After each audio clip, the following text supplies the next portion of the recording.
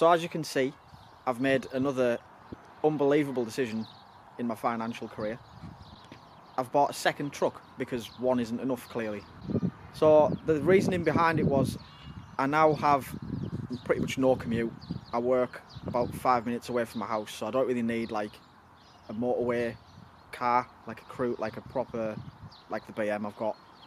So I wanted something fun that I could drive around every day. So this basically was that. I found it on eBay. I got it for a really good price off of a gentleman that he retired and moved to Spain and took this with him. So this has actually been in Spain for 3 years. Brought it back over to sell it. Something to do with Brexit. Basically making it hard to sell them over or to register them in Spain. So yeah, it's as you can see, it's a 1500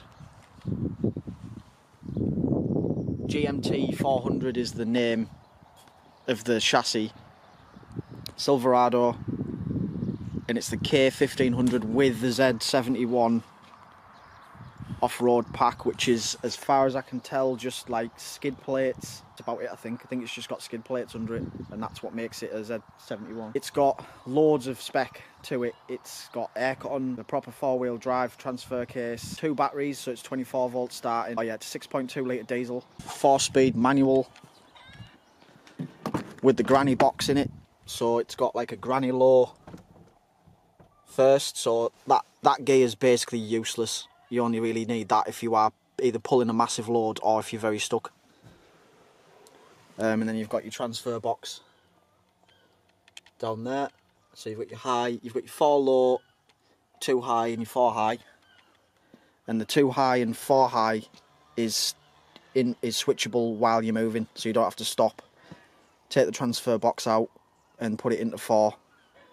You can just be rolling along and put it straight in it. It's got the blue bench. I'm glad it's got the blue interior. It actually matches the E28 as well. Full blue bench. Original mats, which are like brand new. Even the carpet underneath is like brand new. 3 pedals, which is weird for an American truck. It's got the 80s, proper 80s dashboard. So this is like the early GMT 400 dashboard. It's got the tape deck, the proper aircon system. Got like your cubby behind here. It's got the slidey window in the back, so you can open that in the middle of summer, get a nice breeze. The only thing wrong with the interior really is the headliner sagging a bit, and some absolute friggin' mongoloid has destroyed the panel around the indicators and the main beams. So the main beam's now on a switch instead of being on the stalk, which is annoying.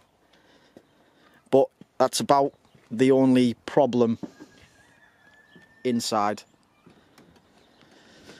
Outside, I think it's rough. I mean, it's not, obviously it's an 89, so this has been here since 89. And it's got like, it's basically just like the paint's like brushed effect.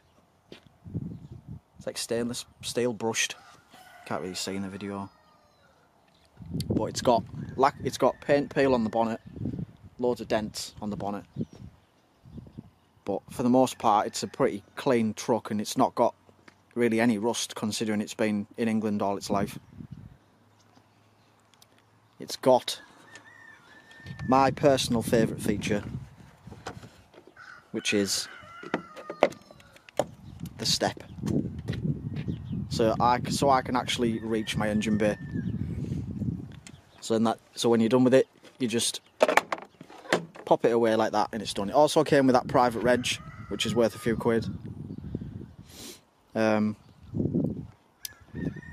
As you can see, it's about the same sort of size as a Defender. It's a bit... Would you say it's wider than the Defender? That's a handbrake, isn't it? No, that was the bonnet. I pushed it in. No, I'll pull it. It is? Hang on. Yeah, that's the handbrake, yeah. Yeah. Was it rolling like? No. Oh. Where's the bonnet then? There. Oh, there. There we go. So that's the bonnet. Trying to help and put the handbrake on, which might never come off now. Would you say it was wider than It's wider, the Disco? Yeah. The Defender. I'd say wider, yeah. Yeah. And it's definitely longer because it's a long bed. Yeah, it's not much in it, but... But yeah, that's the 6.2 diesel V8. It seems in pretty good nick. It's only got 70,000 miles on it, the truck, so the engine should be pretty good for a while yet. Just done all the oils and filters on it, so it should be mint for a good few miles now. It's been looked after, hasn't it? I didn't notice that. Yeah, it's been looked after. So it was owned by a stately home. It was bought in by a stately home in Stratford upon Avon. It was just, I think it was just used to run around the land of the stately home.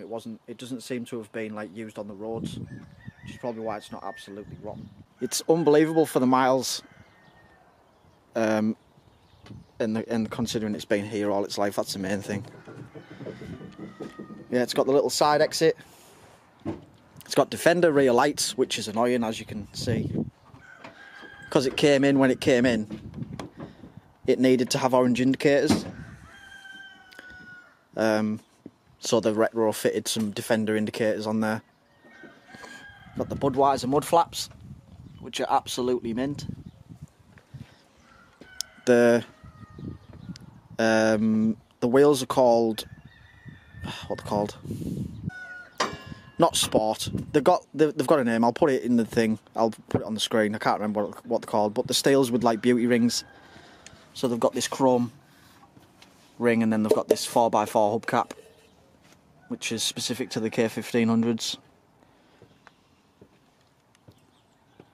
Tonneau cover, which is actually mint, really good quality. It's got the 2-inch receiver hitch, so I can also I've pulled the trailer with this so already. It was a bit underpowered really for what it is, but it does pull the trailer fine, so that was a big thing. Oh, I need a mirror. Need a mirror. Because that does not fly. It's like a circus mirror. Yeah, it makes everything all weird and Yeah. wobbly. But yeah, it's tall, makes me short. Yeah, it's a clean truck, and I absolutely love driving it. Still got to do. There's a clutch issue I'm having. So the slave or the master's basically like letting it losing pressure. So when it's in gear, if you're riding the clutch, it'll just let itself out of the clutch. So because one of the pistons is passing. yeah, because it's like it's letting fluid back into the out of the pressure. So whatever the fuck that means. Bread. Brain. What you mean is when your foot's on the clutch and you're using the hydraulic pressure to actuate the slave cylinder, Yep. either the slave or master is leaking back, yeah, and allowing the slave to come out, Yeah, which that's means, or to go back in, which means the clutch is coming out. Yeah. And then it's like it's basically just in gear. Yeah. And I can't do anything about it. So I ordered the clutch slave and master off of Rock Auto about 2 weeks ago. And Rock Auto's usually really good, like stuff seems to come really quick. But not this time. The one time I actually need something, it's not turning up, so... But yeah, FedEx. once that's done, it'll drive me. Yeah, it's FedEx. FedEx, that's yeah. FedEx, not Rock Auto. FedEx for you. But yeah, today we're going to take them on a bit of laning, aren't we? Going over Over there somewhere. over yonder. Over that way, somehow. Try not to get Ben stuck. Yeah, try not to get stuck. Try not to break anything. And see what it's like off road, because I've had it in 4-wheel, but I haven't really sort of tried it properly. To be brutally honest, you probably won't even need it in 4. Probably not. Today. With what we're doing. So. Yeah, it's dry, isn't it? Yeah. So yeah, it'll just be nice to get it out. Anyway. Yeah, put it in 4 and see what it does. See if it like spins tyres and that. See if it doesn't snap axles and. We're bringing a 1-ton strap, so if either of us gets stuck, at least one of us can pull the other one out. Yeah. If we do anything stupid. Yeah, we've got all sorts. Should be alright. But yeah, this is the new daily work. the new hauler, and I love it. Let me know what you think.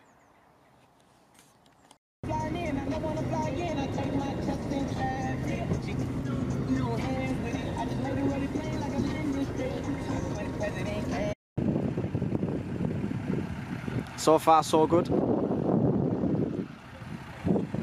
I haven't even needed to put it in 4-wheel drive yet, so.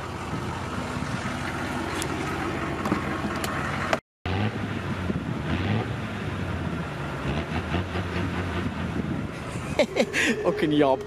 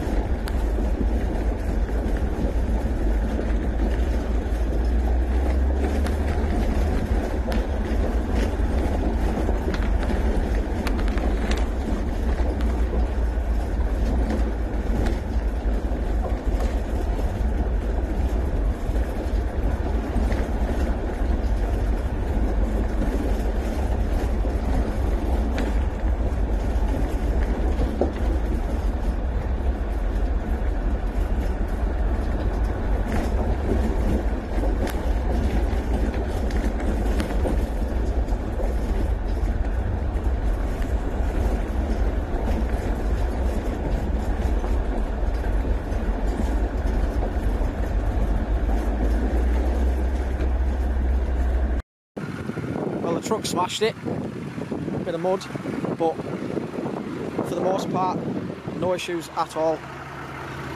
Tom's ripped his damper off.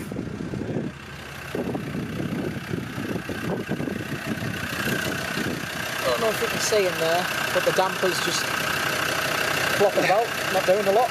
Damper when? You don't need a damper. You don't need to worry about dampening. But yeah, other than that, a bit of secondary bounce to it now. Yeah.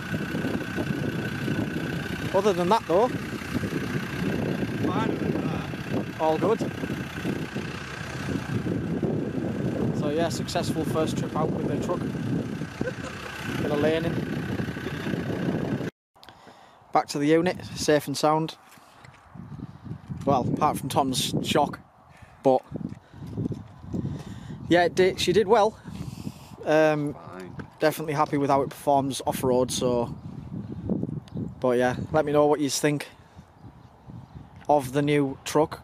We're definitely gonna do a bit more off-roading and stuff like that with it. I'll be doing a few bits to it, but nothing major. Probably wheels maybe and lifting a bit. That'll be about it. But yeah, I love it. What do you think of it, Tom? Yeah, it sounded it. It's more comfortable than that.